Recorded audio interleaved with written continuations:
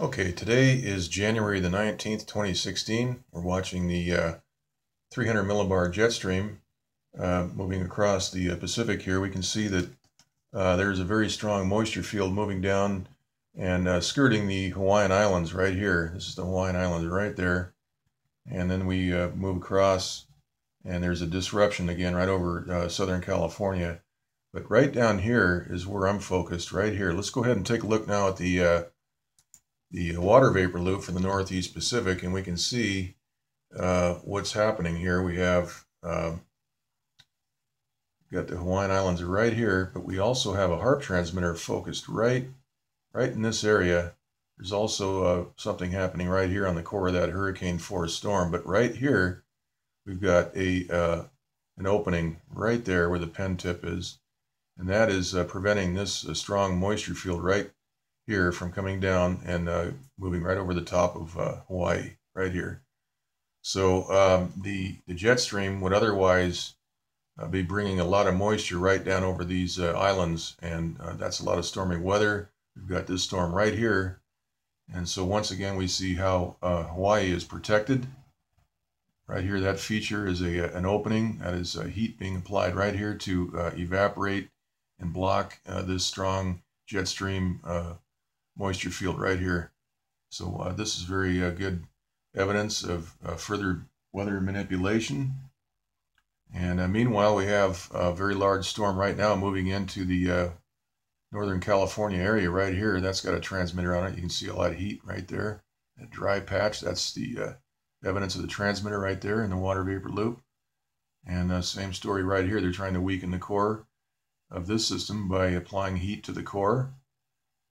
And we'll keep an eye on all of that. Let's go look at the rainbow loop. It's very intense rain moving through the California, Central and Northern California area. It is forecast later today around 2 p.m. in Southern California. We're supposed to have rain. But I think most of that's going to be chemtrailed. We'll have a lot of aerosol spraying in the skies once again today. We may get some rain. But we can see what's happening here. If we go to the rainbow loop, there's not a whole lot going on right here in the southern portion of California. LA is right there, and we may get just a little sprinkling.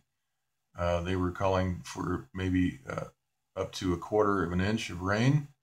That would be great, but we'll just have to watch and see what buttons they push and see what happens. But right here we can see that a lot of the moisture is evaporating right in this area. This is a very strong moisture-laden field. It's got a lot of red in it, a lot of light red mixed in with the yellow. So that's heavy rain. And that should be moving right on through unimpeded, but we see what's happening right here. So, all right, let's go ahead and look at the, of course, on the jet stream. If we look at that again, we can see the that obstruction, that high pressure is causing this this disruption here in the jet stream flow into California.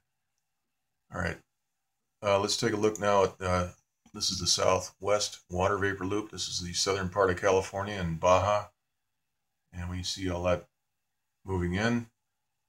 Take a look at the rainbow loop again, and there is some patches of rain moving through, a lot of moisture moving through.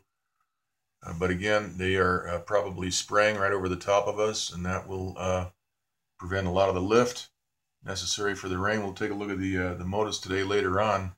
There is no photograph available yet. It's too early in the day. Okay, now here's Hawaii, and we see what's going on. Hawaiian Islands right here, and we have a transmitter that is blocking this moisture field that would normally dive down right over Hawaii. And so they've got Hawaii protected. That would indicate that this is a U.S. program. That is the weather modification in the East Pacific is being run by U.S. interests, probably the Air Force. Okay, now these waters right near Hawaii are fairly warm, especially down south where these thunderstorms were indicated. If you go back to that map, you got some thunderstorms down here. And these waters are right around 79, 80 degrees all through here.